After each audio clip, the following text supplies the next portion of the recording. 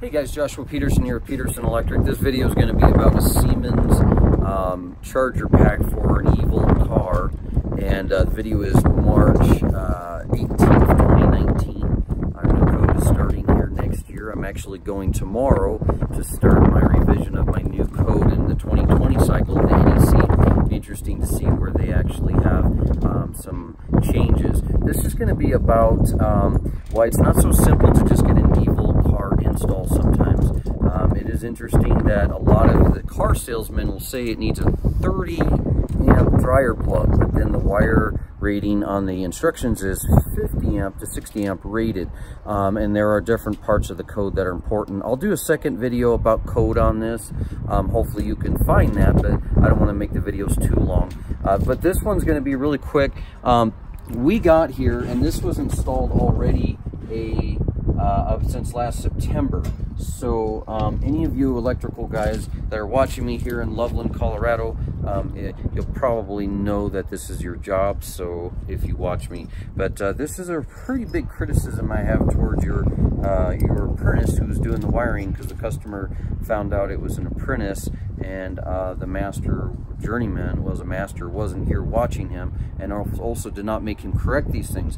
And I will show you in the second video about about 10 things I found that were major concerns to me, that I would not touch this job until this was completed. So first of all, the first mistake I saw was they used a rigid GRC nipple here to just sub-panel, and there was no bushing on this side, therefore cutting into the wires. Then they used a bond bushing on the other side, but you don't need a bond bushing. Yes, if it has an eccentric concentric knockout, you should use that, but that's only in the situation of feeders on the line side of a main disconnect. Okay, or you can bond bushing it too if you want, just to have extra protection. I went ahead and sealed these up because look how much wire was naturally going in there, and they were trying to cram all this in so I couldn't get the cover on. So there's 2 violations. The third violation I saw was the fact that when they were entering the wire, they had white wire used on all of these ungrounded conductors. That's the third violation. It says in Article 200 that you're not allowed to do that. It also talks about this in 312 that you're not allowed to have any sharp bushings without some kind of bushing. Not just for the purposes in 300 that if you have a number 4 and larger, but also if there's abrasions on the conduit. The other thing that I saw as a mistake is he had all of these feeders coming in here as reds, including these going up to the hot tub. I'm the one that taped all of this black and white. The code talks about in chapter 100 that you have to have identification of at least 3 stripes. Well, I do a solid, but sometimes you can't see what gauge of wire it is then, but honestly, most of us understand 6 versus 4 gauge if we've been in this trade. That's the 4th violation. The 5th violation is that he had these pulled in here without a tandem with a black and a red. The 6th violation is they didn't have any listing of once they moved all the wires where those breakers go, so I have yet to do that. And the 7th violation they had was they didn't have a Myers hub up here. I do think it's good to put a little bit of silicone around the top of these because I don't trust these 3/4 fittings. Okay, I did seal this one pretty well. Just want to make sure it's not going to leak.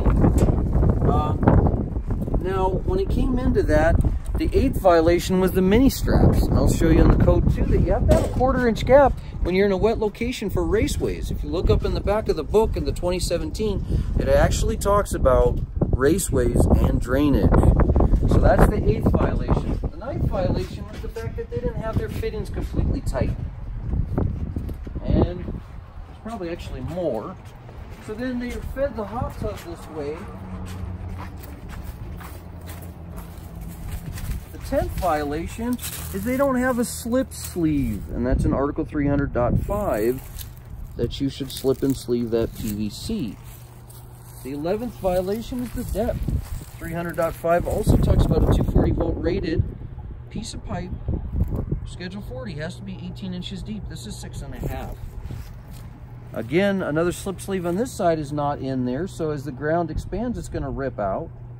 And then the 12th violation is they didn't seal up this hole.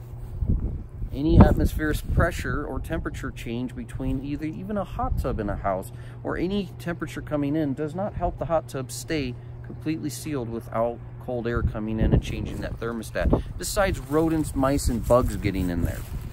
So any which way, there's 12 violations that I told him when I came out here, and I took pictures. He was at work, so I kind of drew on the picture and circled things on my phone and sent it to him. So I just want you to keep in mind that it's not always so simple to come out there and just pop in a quick thing to do this. Now, some of you electricians out there who watch me, some of you guys think I flex too much. You know, flex is okay to use if it's not in this area of physical damage. How could you physically have something damaged in a little walkway with cement? What are you, putting a tractor back there? I think some of you guys get a little too extreme on stuff. So I went ahead and showed you, this is a pretty sweet piece of conduit I bent, and I'm proud of myself after 22 years. Because this is a back-to-back 90 with an offset 4 inches deep, and I still found a way to strap it. The one thing that's interesting about this, guys, if you dads, do-it-yourself, buddies for beer, or electrical engineers who think that you're going to be able to tackle this yourself, keep in mind they do a 1-inch knockout. Siemens, if you're watching this, I wish you guys would change this. Most of us know as electricians that you're going to have a 3/4 conduit, especially 3 wires and not a neutral in there. I could still get 4 number 6 in there with only 2-degree bends and 2 back-to-back 30s. So this is truly only 180-degree bends and then 2 30s to 60s. It's only 240 degrees. We're allowed up to 360 in the bend to push the wire. I still could have got a number 6 in there. I did use a number 6 for green. You don't have to do that on that kind of service per Article 251.22, but I went ahead and did it anyways because I had it on me, and it doesn't hurt to have it larger. You do not need to have plastic bushings with the number 6 and small. Okay, sometimes you can put it on there if you need to. But keep in mind, the other thing is that when you're charging this Siemens box, this is actually allowed to be outside. They actually changed it so when it hooks in, the water will rain come down, and it's sealed all the way around for the inside versus the out. Once you take this cover off, there are 5 harnesses you have to gently take apart to take off and pull this cover off so you can wire. But you did have to use a 1-inch rigid nipple with a bushing because of the coarseness of it, and you had to have a 1-inch rigid coupling to a reduced fitting of a 3/4 to 1 inch, then to get your connector in there, and then I stubbed it and then put a rain tight seal and bent it. So he wanted it outside because of the fact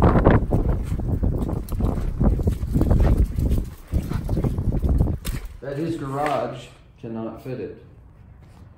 This is his workout area and it's heated. So we put it outside. It challenged me because over the phone I was like, oh no, I can't stick that outside. But sure enough, he was right on the instructions. It's designed to be outside. So Siemens has changed it. And even the Tesla box is rated for outside from what I've seen so far. So I don't really suggest electronics outside. I truly think everything stays warmer inside. And once it's warmer, it's just gonna last longer. Anything outside in the elements is hard on it.